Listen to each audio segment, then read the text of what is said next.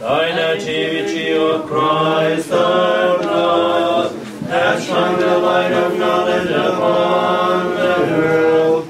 For by it those who worship this star were come by a star to worship thee, the Son of righteousness, and to know thee the days King of the light.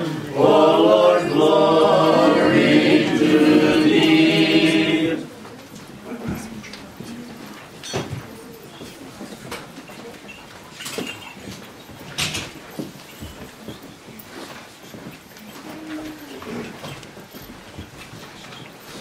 Christos resides. Slavite Его. Christ is born. Glory by thee. Christos genasite.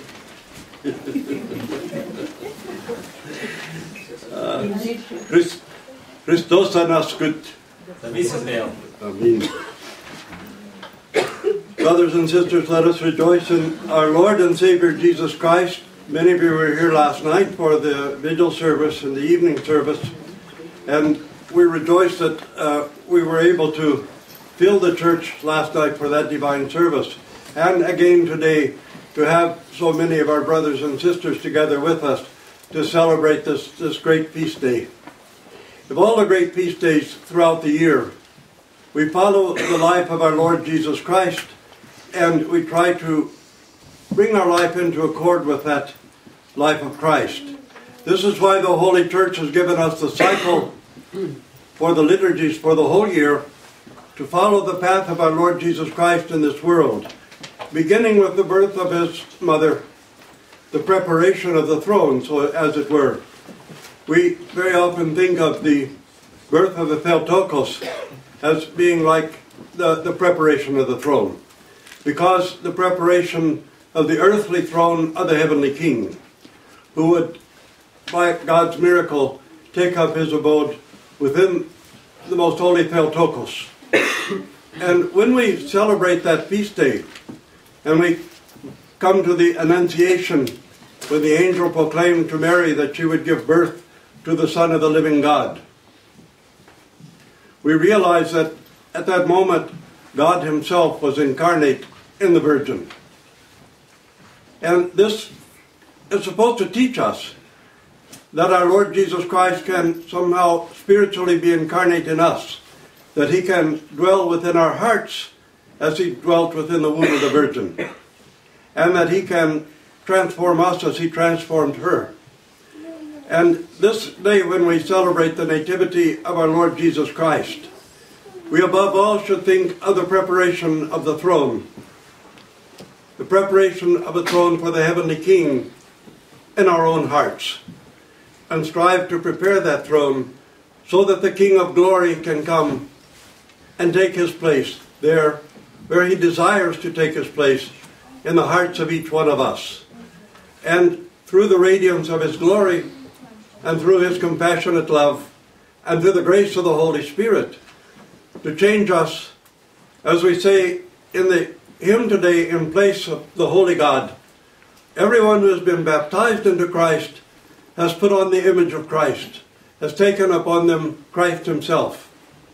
And in the beginning, in the creation, we hear that the Holy Spirit hovered above the waters, and we know that life came forth from the waters.